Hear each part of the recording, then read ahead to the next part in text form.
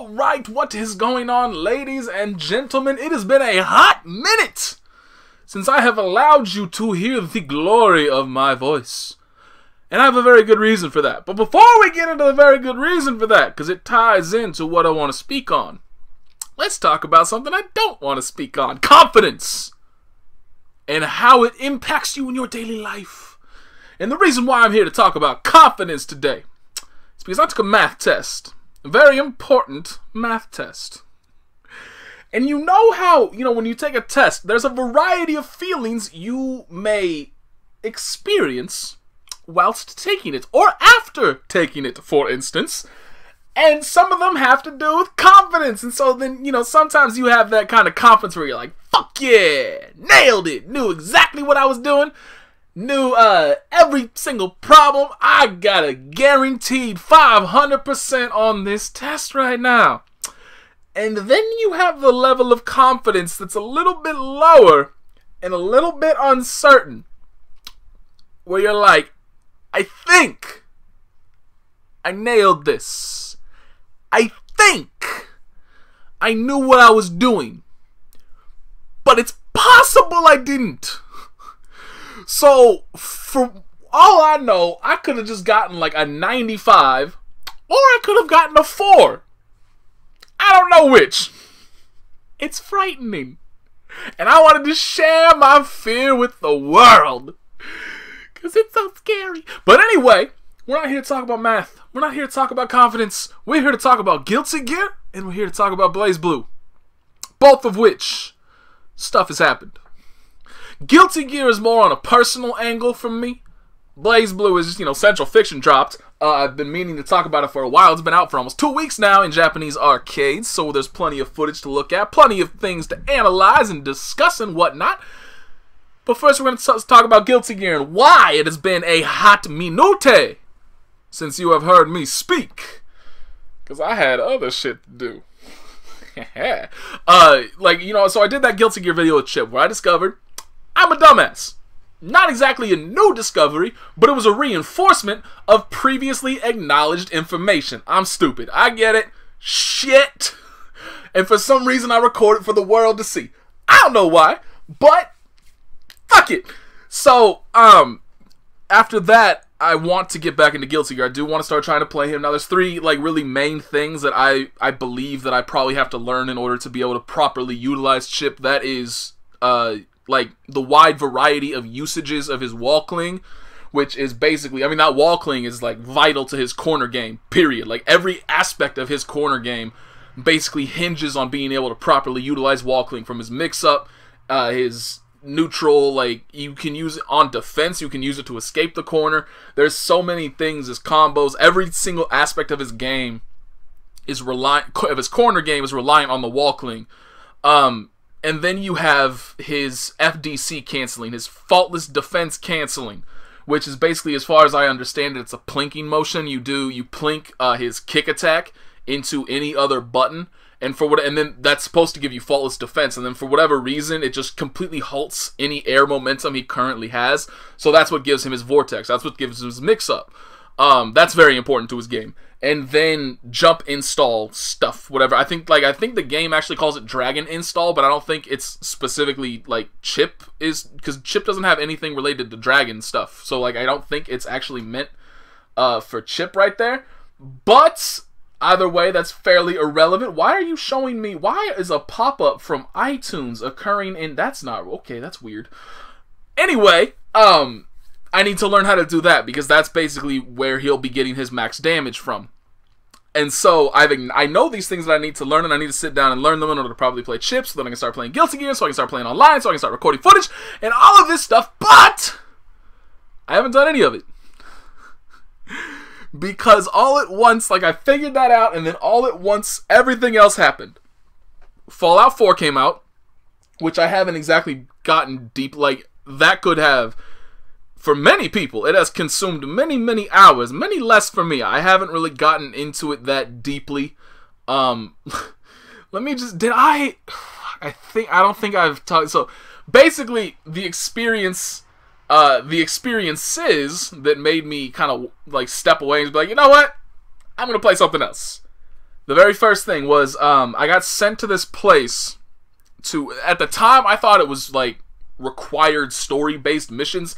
I now know that it's, if you help out the Minutemen, they will just give you, like, infinite amounts of quests that you just go out and you do stuff, whether it's helping out a settlement, or going and taking down, you know, like, some newly moved in enemies in a specific area in the game, which is fucking hilarious to me, because, like, you get sent out to a settlement to talk to them, and they're like, oh yes, there's these raiders that have been threatening us, they're holed up here, you need to go take care of them, and they're never holed up anywhere nearby. They're like 3/4 of the way across the map, and like, motherfucker, there are like 8 other settlements that they should be stopping at prior to getting to you. Why the hell are they attacking you from there? That is terrible management. They need to, like, shape up and attack places closer to home. Good golly. But anyway, so I got sent out to one of those, and it was my first experience with, I was level 6 at the time, level, either 6 or 7, and it was my first experience running into super mutants and their dogs. And so, the very first time I walk up, I turn a corner, I eat a fat man to the face. That's the first thing that happened. I didn't even know any enemies were there. All of a sudden I heard, "Oh, human!" Little bit of beeping, boom. That's it, I'm dead. Okay, cool. Reload, autosave. We walk back up. We're more careful this time. We turn the corner. We see that dude. We shoot him. We do basically no damage. Okay, that's fine. He's pretty far away, probably impacting things a lot.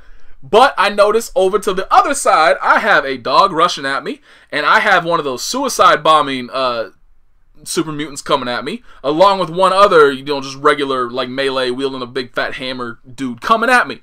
So I back off a bit. I try to take on the dog. This is my first time entering VATS mode against these dudes. They're level 22. Like I said, I'm level 6. That's a bit out of my league, but I think, alright, with careful, intelligent play, I can handle my business. So this dog's coming at me. Obviously, he's not going to be shooting me. That's not how dogs work. So let me switch to my shotgun and blast this fool's face off. Can't handle Nate. Know what I'm saying? I got a shotgun. He gonna die.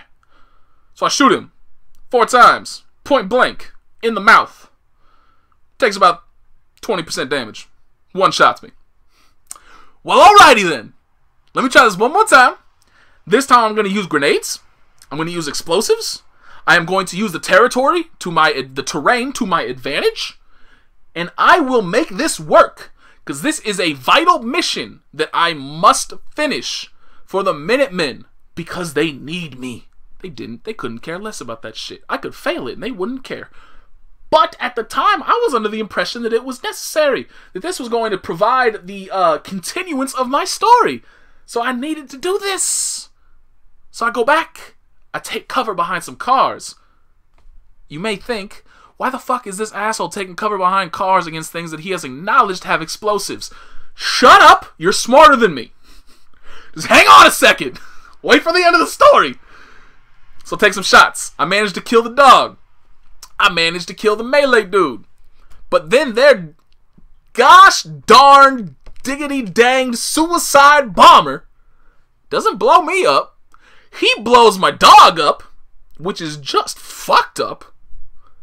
But that explosion manages to light the car that I am sitting behind on fire, and I cannot get away fast enough before that bitch explodes and kills me. So, just think about this for a second. That super mutant was the most diabolical piece of shit in the history of the world.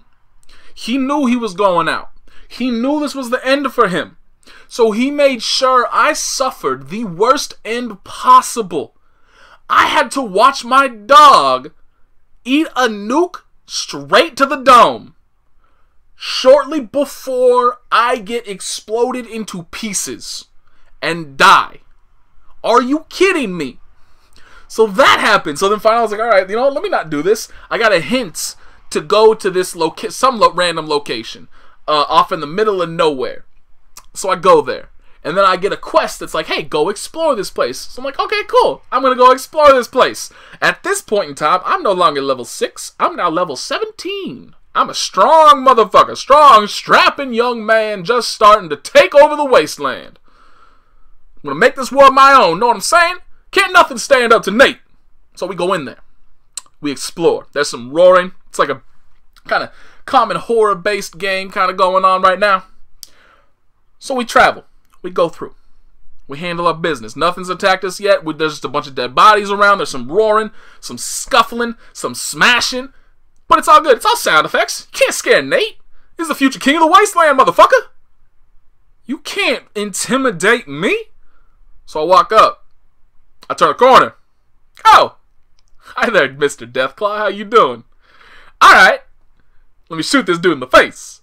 It does approximately a single pixel of damage. And he one-shots me. Oh, well, we're going through this again. Alright, well, fuck it. This time I'm going to get a sneak attack on him with this missile launcher that I was just handed. I'm going to do some damage. You know I'm going to do some damage. So I sneak. And I hit him with a sneak and attack missile. Straight to the dome.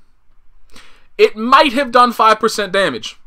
With a sneak attack added to it. And he turns around and one-shots me. Now here's the thing.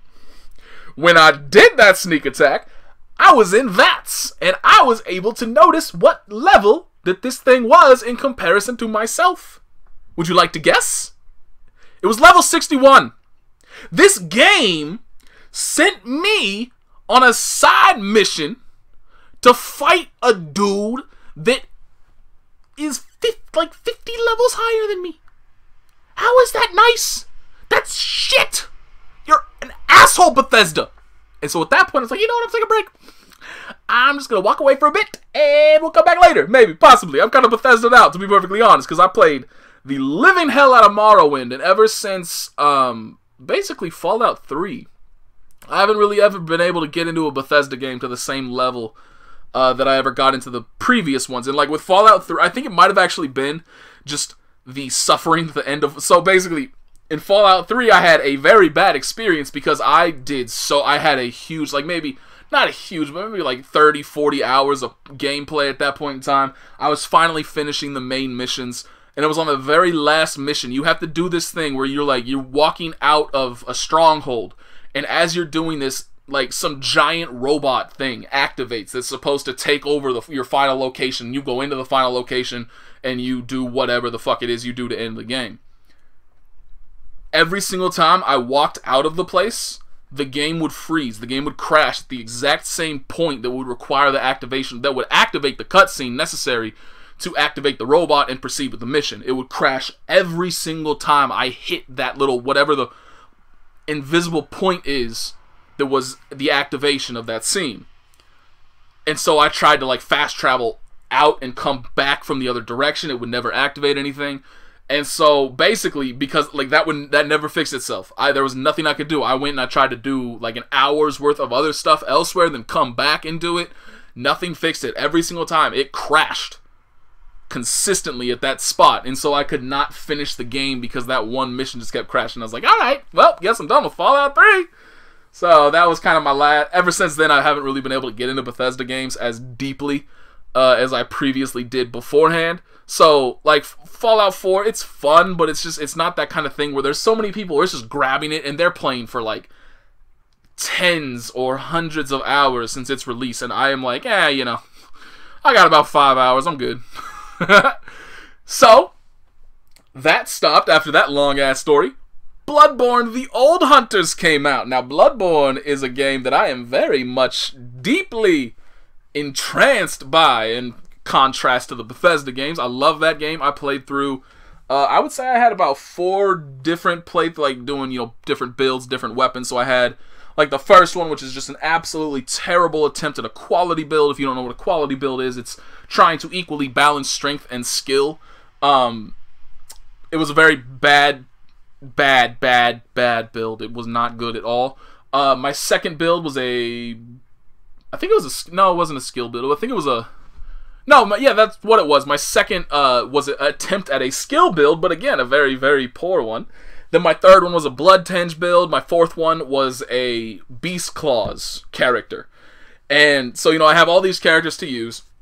And so I run through the DLC the first time with the Beast Claws character, because all the rest of them are in New Game Plus territory or further by then, like my Yokai build.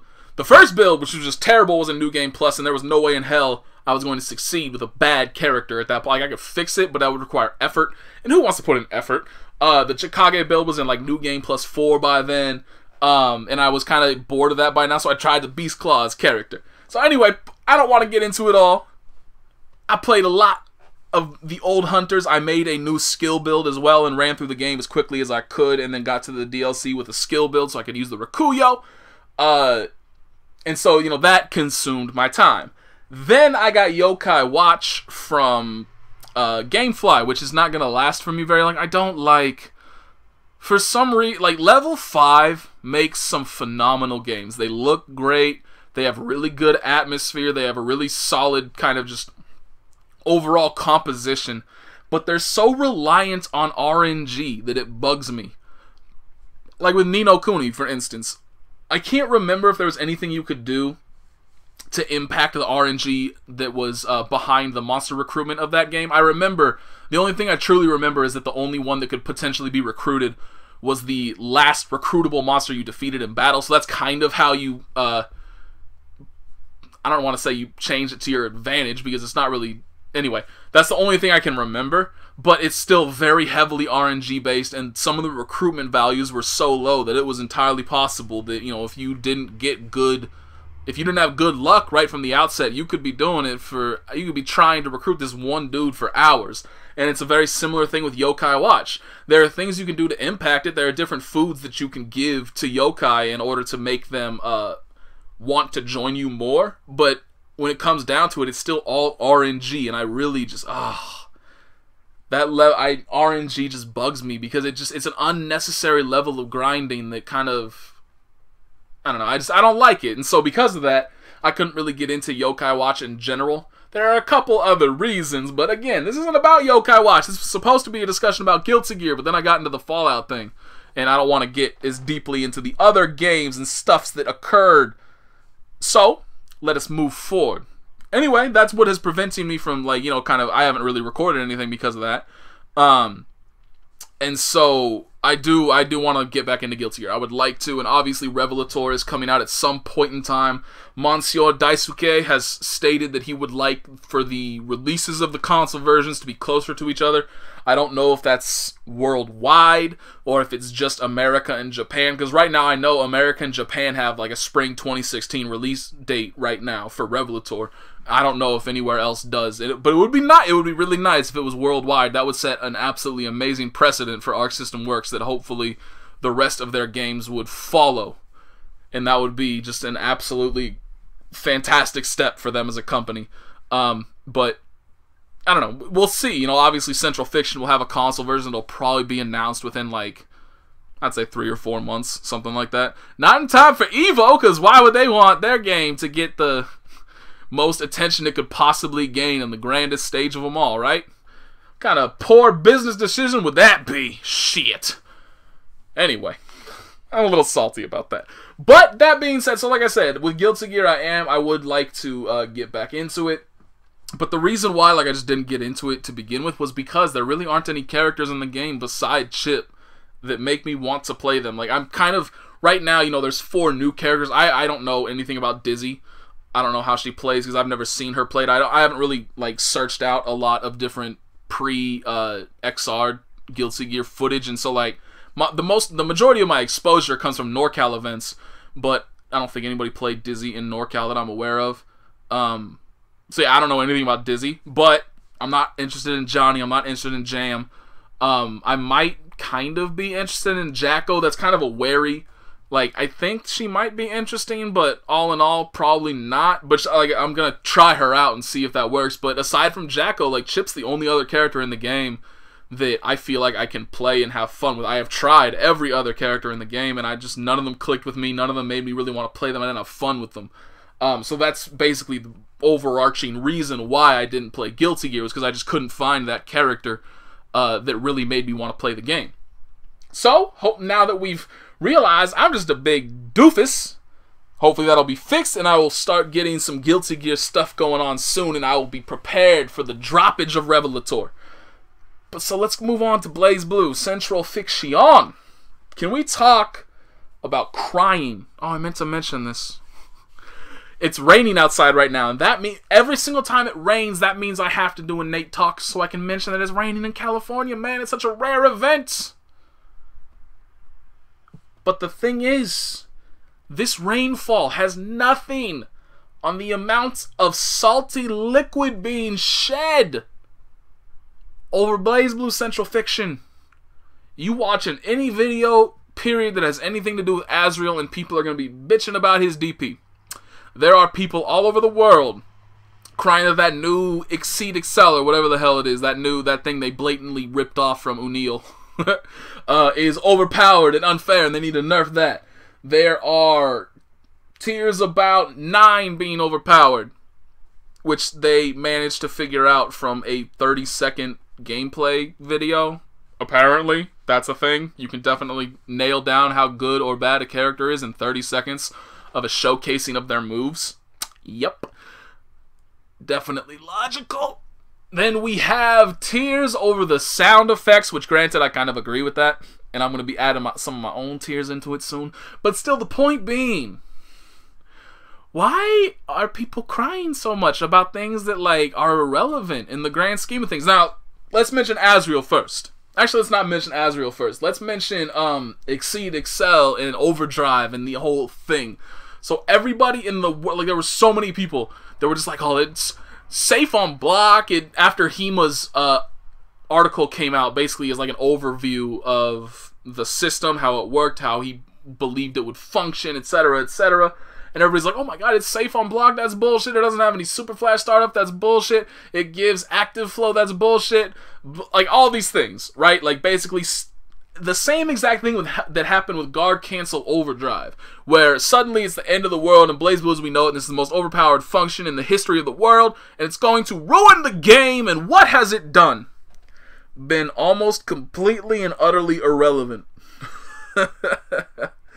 Like, oh man, I would say I have seen a success rate of 5% or so for people hitting Overdrive and then trying to exceed Excel the person. Like I said, I would say I've seen that actually work maybe 5% of the time.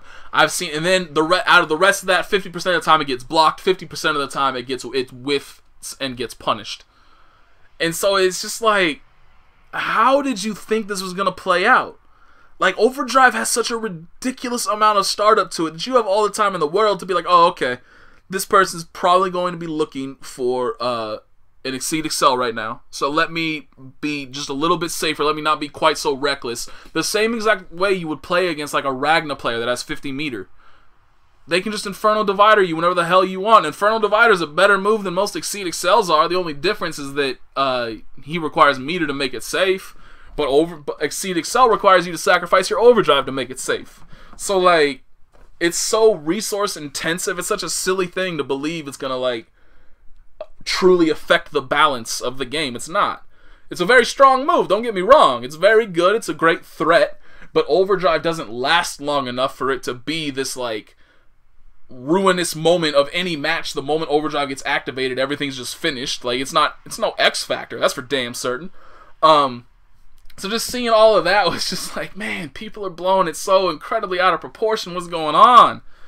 And then Azrael, it started with a match of a Azrael player named Ikaman against Nose, who is a fairly decent Hazama player. I've never really put him up at like the top level. Same thing with Ikaman, really. I've never put either. They're both very good players, but neither of them are like that top level threat where you would place people like Dogura or Yoshiki or Tetsuo, Tsujikawa, you know, like that kind of level, the highest level of competition. I've never really placed on there. Mitsurugi, how did I not forget about like probably one of the best players around right now?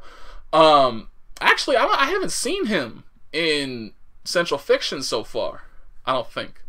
Anyway, it was that video, and Ikaman was running the train on Nose. Like, it was not, it did not look good. But you could very clearly tell, like, anybody, well, not anybody, clearly not anybody, judging by the comments on that video, but most people could very easily tell that he was just not very comfortable with the Hazama changes. He had a lot of getting used to, whereas Ikaman was just like, fuck, it's Azrael, let me go nuts. And that's what he did. He went nuts. And he was landing the DP on him like, oh man, too often.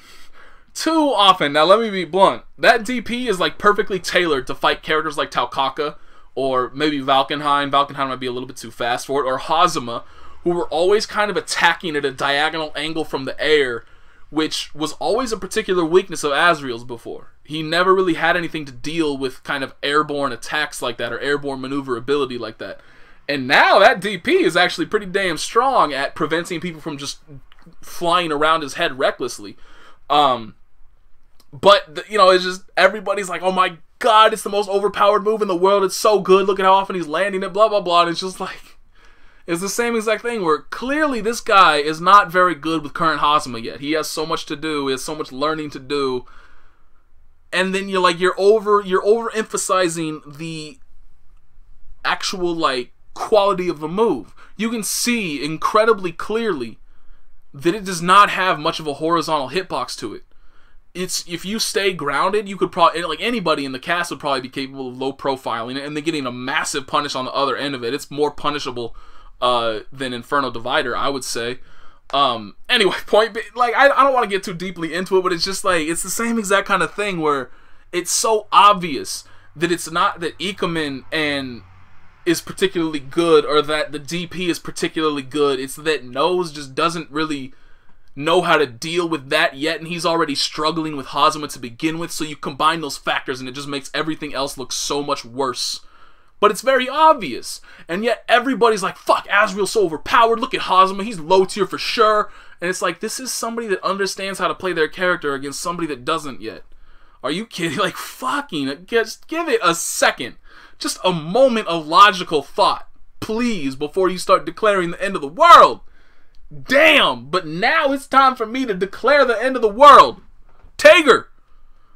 Now you may be thinking, oh, he's going to mention Atomic Collider. Atomic Collider sucks now. Oh, he's going to mention Gadget Finger. Why the hell would they nerf Gadget Finger? It was already bad enough to begin with. Maybe he'll be mentioning the differences to his command grabs now. He no longer has a 360B that does 3,500 damage, plus potentially another 100 if you add Gadget Finger on the end of it. Maybe it's, I think they nerfed 720 a bit further too, right? Like, I think 720 does less damage. I don't know. Who gives a shit? Nope. Not going to mention any of that. All that's irrelevant. Don't care about his gameplay in any way, shape, or form. You know what's the matter? You know what's the end of the world for Tager? That motherfucker has one of the most absurd, mind-bogglingly bad sound effects I have ever heard in my life when he gets hit. I think it's usually when he gets hit from Airborne. The only way I can describe it, like I should have listened to it prior to recording this, because then I would have been able to try and imitate it to the best of my ability. But it's been a while since I've heard it now, so I don't really trust myself to do it accurately. But the only way I can try to appropriately describe it is the dying sound of a goat. Like that's it. I have no idea what the hell, where it came from. It is one of the most absurd, stupid sounding things I have ever heard in my life, and it blows my mind that this had to start with a voice actor making that noise and going, fuck yeah, nailed it. Somebody in the sound booth who heard it recorded it, and then shipped it off for further processing and went, fuck yeah, he nailed it. And then somebody that has to do with inputting sound into the game put it in and was like, oh damn, that voice actor nailed it. And then Mori at that point in time, who is just tortured completely and utterly from the overall lack of quality in the current sound effects of the game.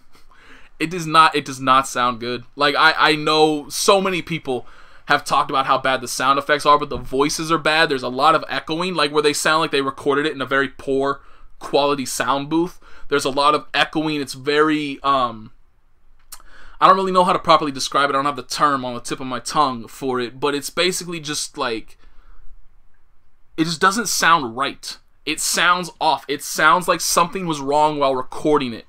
That there was just some kind of echoing to it. There's some kind of echoing factor that just makes it sound a little bit off. Everything, voice acting, sound effects, anything, it all just sounds off. And so Mori's been tortured by all of this shit, and he doesn't even hear it. He's not even there. He's checked out mentally, so he doesn't have to suffer anymore. So he just lets it slide through. damn, it sounds terrible. And that is the end of the world with Tager. It's the end of the line. I can put up with constant stupid design decisions associated with his character. I can put up with his constant fluctuation in terms of balance capability. I can put up with how easily counterpickable the character is. But you ruin his sound effects? I'm done. That is where I put my foot down and no longer, I will not step over that line. You ruined him. Ruined him. Also, they took away my colors, I think. I'm trying to think. What color did they take? No, they took away Bullet. That's the thing. They ruined Bullet for me because they took away color number 2. Redhead Bullet. She's not in the game no more. They did take away my Tager color from CS, though. That was my kind of like, this is my purplish color. They took that away. It's never come back. It's never coming back. I'm never getting my color back. Nobody loves me. And you know what scares me? I haven't seen Pink Azrael yet. If they took away all my colors, I don't know what I'm going to do. I don't know what I'm going to do. I'm going to cry. I'm going to just curl up in the fetal position and cry for weeks and weeks and weeks. But anyway, let's talk about the new characters. Naoto. At first, I was interested in him for one very specific reason. He had the ability to charge attacks up and then cancel them. I don't know what it is about that function. For instance, Shenwu in King of Fighters 13 has that function. Loved him for it. There's something about the ability to just charge your moves and threaten with them, but then cancel them and do other things. Just that additional layer of kind of mind game behind it that really appeals to me, and I really love it. So initially, that is what drew me to Naoto in the first place. But then, like, seeing him in motion now is just kind of doesn't look like a terribly fun character. I'm just kind of like, whatever. Maybe I'll try him, maybe not, probably not, because everybody and their mother is super hype over him, and now I'm like, that alone, like the fact that you think just about everybody's gonna be playing him, that will kind of kill it for me. But the surprise is Hibiki. The very first time I saw him was the exact opposite. I looked at him, I saw him, and I was like, whatever, doesn't even look interesting, doesn't look nice at all. Now I'm actually seeing him in motion, and I'm like, oh, damn. He actually looks really cool, he looks fun to play, he looks pretty solid. Let me try this character. He has an Azuna drop. How can you not play a character that has an Azuna drop? Shit. That's basically a requirement. Fucking amazing move. So now I'm interested in Hibiki. And that has... So, like, I mean, Azrael, no doubt. Like, I love playing Azrael. But it can kind of grow dull to do, like, non-stop. You definitely... Azrael, for me at least, is the kind of character that you need to have a sub or two to play and just kind of... Because otherwise it gets kind of boring. At least in my opinion, because it's kind of like, I don't know. Anyway, I don't really have solid reasoning behind it. That's just how it is. I just kind of get bored with playing him too much. Makoto's in there. Taokaka's in there. I'm actually not really liking the look of Taokaka. Like, she kind of looks less ridiculous. I don't know. That doesn't really make sense, because it kind of sounds like I'm speaking about her, like, overall ability as a character, like her strength as a character. She's not S+ tier no more. I don't care about her. Not that. But how it just kind of seems like she's less capable of doing wild things, of just going bonkers. And I'll freely admit, that's the kind of character I get attracted to. Like, I know there's a ton of people that are so incredibly judgmental against people that just play to go nuts. I like playing that way. Pure and simple. I derive enjoyment from it. I just like to go nuts and see what I can do. And so, you know, Taokaka kind of looks like that aspect of her has been toned down quite a bit. And so I don't know how appealing she is to play anymore. But we'll see. We've added Hibiki to the list. Makoto's always been on the list. I've just been too damn lazy to learn all the timing of her, her drive moves. But apparently they've made it easier to handle level 3 stuff in this in CF. So we'll see. Maybe this will be the time. Who knows? But yeah, I mean, there's always a selection of characters floating around in the back of my mind that I'm just kind of like, if I got the time, sure, I'll learn them, I'll try them out, why the fuck not? So we'll see how that happens, but let's talk about the other new character, 9. Now, I kind of already mentioned, like, I mean, I'm not interested in this character at all. I'll be perfectly upfront. Don't really care for magic-type characters to begin with. You will never see me start out a game and pick the mage. Like, if there's a class-based system, I will never pick the mage the first time around. There's just something about Magic using characters that just does not appeal to me in some fashion. So I am personally not interested in her, but that being said, she looks very flashy. She looks, I don't know, I don't want to necessarily say convoluted, because I don't know how complicated her whole spell system is right now, but it looks like she's going to have a lot of options because of her spell system. That's always good. Having options is an excellent thing. But, I mean, that being said, you know, like, there's a limited amount of stuff available. She got boobies.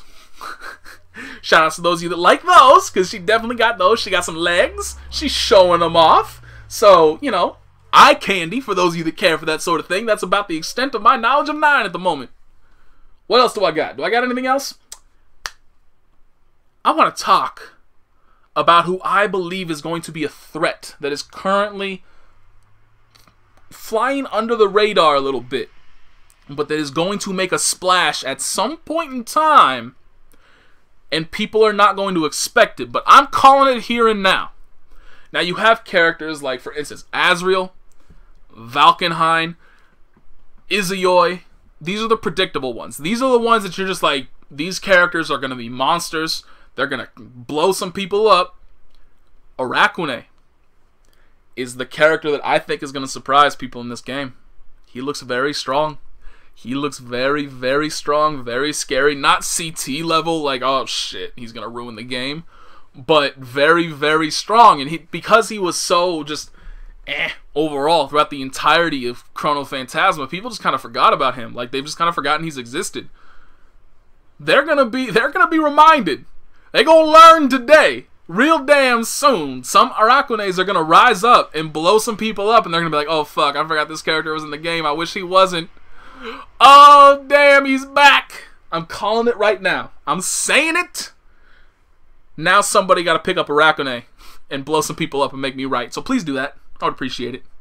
That's about it. That's all I had to say. I've talked for long enough. Thank you for listening. Sorry I went off on that long-ass tangent about Fallout. Hope you enjoyed it. That is it. It is starting to rain harder. So I need to go and do my daily reminiscing of singing in the rain. Peace.